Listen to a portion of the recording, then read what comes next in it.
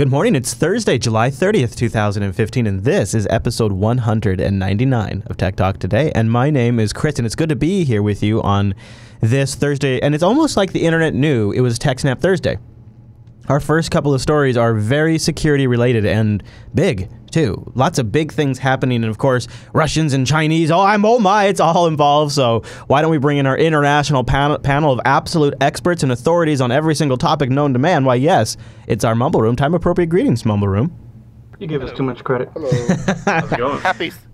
Happy science. Well, you know, it may not be true yet, but eventually, there's probably somebody in that room will qualify. And then it's technically true. So have you heard of Hammer Toss? According to ZDNet, it's Russian hackers targeting the cloud, things like Twitter, GitHub, and they're trying to spread malware. FireEye is the company that's involved in reporting on this. They're one of the big cybersecurity firms that we've been covering on TechSnap for a while now.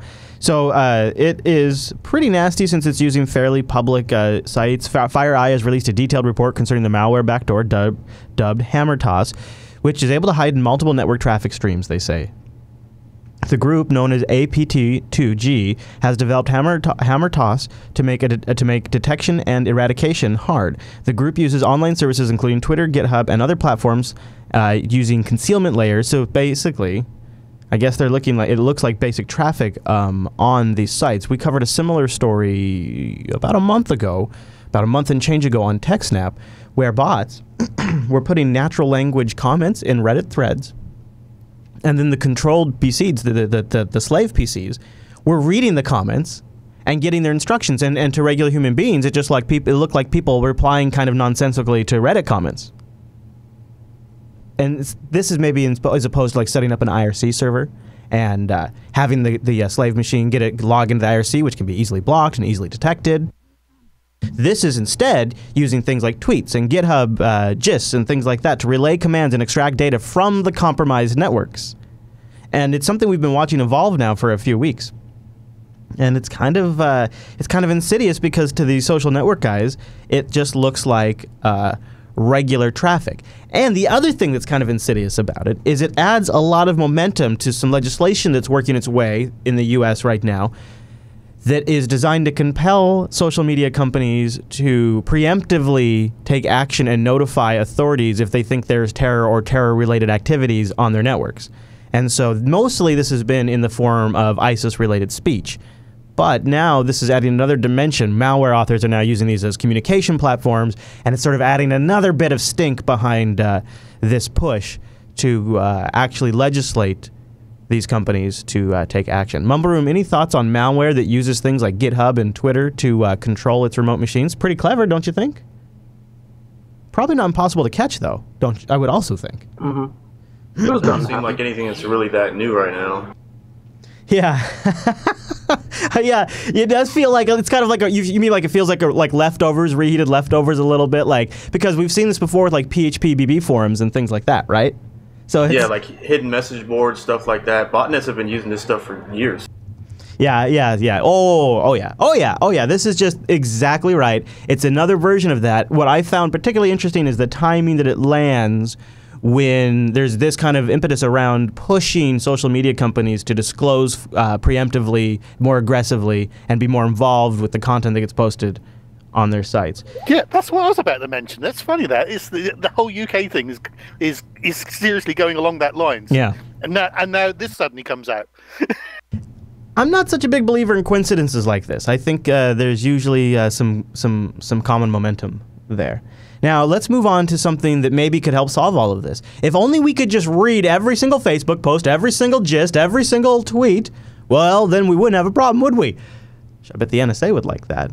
Well, we know President Obama would like that, and he's assigned a new executive order to make sure that America has the world's most powerful computer. Now, right now, we got the number 2 most powerful computer out there, and that's nothing to sneeze at. But China has the top number 1 most powerful computer in the world in the top 500. So this initiative will primarily be a partnership between the Department of Energy, the Department of Defense, and the National Science Foundation, which will be designing supercomputers primarily for use by NASA, the FBI, the National Institutes of Health, the Department of Homeland Security, NOAA, and the NSA. Nothing.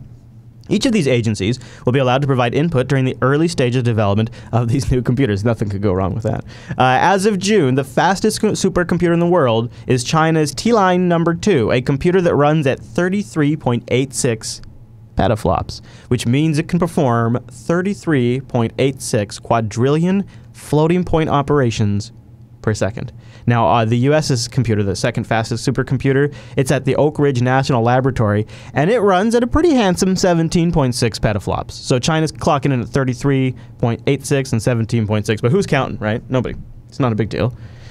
The size of the petaflop doesn't matter. Earlier this year, Intel and Cray won a $200 million contract from the federal government to build a 180 petaflop computer by 2018. So this one that they are now working on is going to be even faster than that one.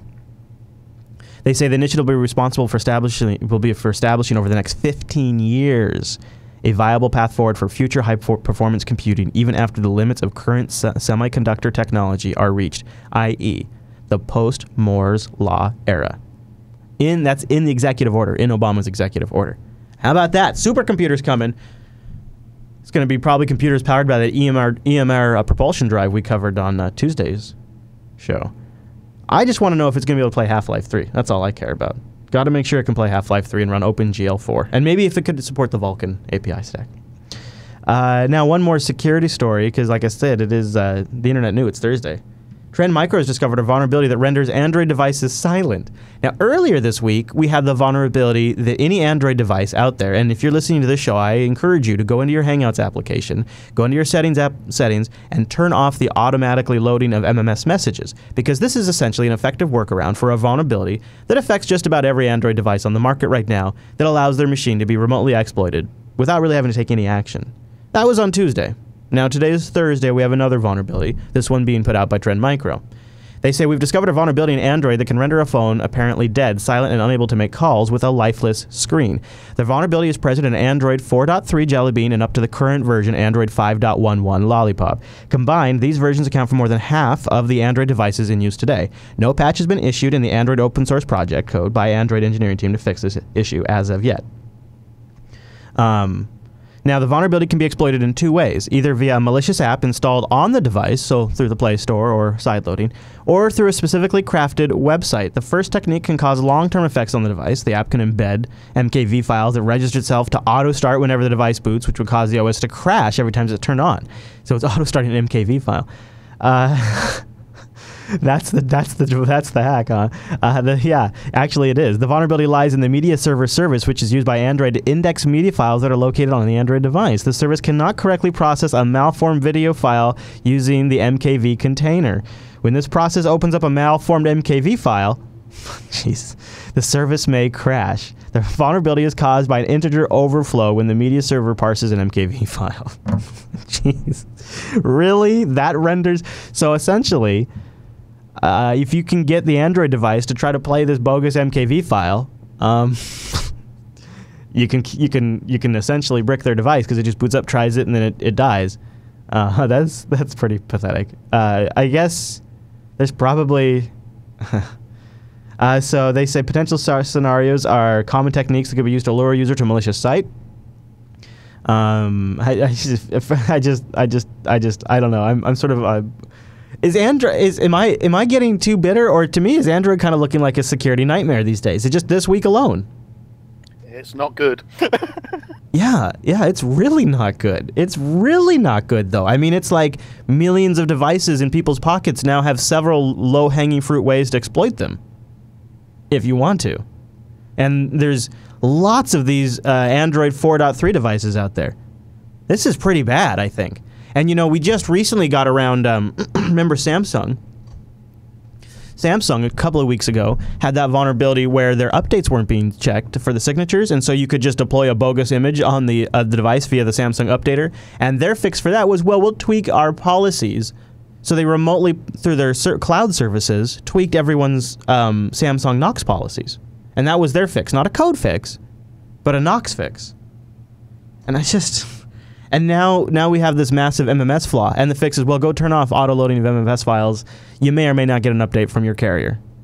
And now we have this, that Android devices, like half of the Android device, more than half the devices on the market, All you have to do is send them a web page with a bad MKV file, and Bob's your uncle. The device is wrecked. I mean, like, it'll reboot. Like, in order to really wreck the device, you're going to have to get that MKV file to start at boot or something like that. But if you just want to temporarily troll somebody, that'll get the job done. And even if they do a fix, most handset providers don't upgrade over the air. So, great. All right, Plasma Mobile, we are ready for you. Anybody in here a fan of the UK show, which I never actually, I'm going to go out, I'm going to get myself in trouble here. I never actually watched it, but there is this television show with these guys named Jeremy Clarkson, Richard Hammond, and James May. And there was a bit of a drama going on with this show that people love. You guys know what show I'm talking about? Yeah, Top Gear. Yeah, Top Gear. And did you hear the good news that Jeremy, Richard, and James are back together with a new Amazon Prime series that's going to be launching? How cool is that? Are you super excited? I never watched it, but yes. All right, who said they were super excited? I did. If you've never seen Top Gear, you should just spend one day just watching those episodes. It's absolutely hilarious. Yeah. The UK version's a lot different to the American one, and it's far better. Well, so I'm thinking, maybe this is the time to jump in now and just to sort of put my support behind this, because I think this is, for me, this is a more approachable online delivery, and I think it's so cool. Could you imagine if today, I mean, just the cards didn't line up and the cast has moved on, but could you imagine today if Firefly had been canceled? That would be going to Netflix. It's happening quite a lot because Twin Peaks is coming back next year, and that's on Netflix. Yeah. I would love like another movie or something, but we are in a good time where online content distributors are getting to a position where they can pick up the reins on some of these shows that fans love, and because margins online are much different than having to work with cable networks and cable companies. It's making it a reality. It's just super exciting. It's really super exciting. So I'm probably going to check it out. I will. So you think I should watch the old show first, or I was kind of thinking of going in clean to the new show. Yeah, really. Go watch some of the old ones first. Yeah, it's on Netflix too. Yeah, okay, all right. Well, there you go. There's no excuse. All right, before we get out of here, I will be back tomorrow, but I just wanted to mention our Patreon page over at patreon.com/today. Help the Jupiter Broadcasting Network accomplish some goals, and we're going to tell you more about those as we get to the preparations for the 10th year of the Linux Action Show, which is a bit off, but we are already beginning to work on it because it's some big, big stuff. And some of that, well, hopefully the vast majority of that's going to be made possible because of our support over at patreon.com/today. It's also a spot to get behind the scenes info from time to time. I've been a little negligent because I've been so busy, but now that I won't be traveling, well, we're actually going to be traveling, but LinuxCon's going to be in Seattle, so I don't travel very far. So that'll be really nice. So now we'll have a little more time on our hands. Maybe I can get a poster or two up there for you patrons. Patreon.com/today to give us a little runway, keep it weird, and that way we also have the flexibility to tell a sponsor if it's no longer working, no thank you. And we often say no to sponsors that aren't a good fit because we are supported by our community over at patreon.com/today. Thanks, you guys. Now we're going to wrap it up with an end of show clip. On the pre-show today, we're still kind of talking about Windows 10 because it came out yesterday. And we're talking about Cortana. And in the chat room, we were having JB Hawk of Truth brought up the fact that his wife has not really been all that happy with Google Now and its voice recognition and search capabilities. And then we got into a debate of Cortana versus Siri versus all of these and even Amazon Echo. And it starts to make me feel old because it's like, geez, I feel like we have been around and around and around, and now we are just using today's marketing terms on top of technologies that we have had for a long time. In fact, I'd like to see IBM come out with a product. I think it's about that time in the cycle, because if we go back in the Wayback Machine, IBM was one of the early leaders on this one, and that's what this clip will remind us. See you right back here tomorrow, 9 a.m. Pacific, noon Eastern, jblive.tv. Don't know when that is? Go to jupiterbroadcasting.com/calendar. Did you want something else covered in this show? techtalktoday.reddit.com. Make this show better. Your comments, your votes, your story submissions. Also, Kickstarter of the Week tomorrow if you get them submitted over at that subreddit. Angela B in studio. Kickstarter of the Week. techtalktoday.reddit.com. Submit it, vote, and we'll pick it. See you then. Speaking. It's one of the most natural things we do.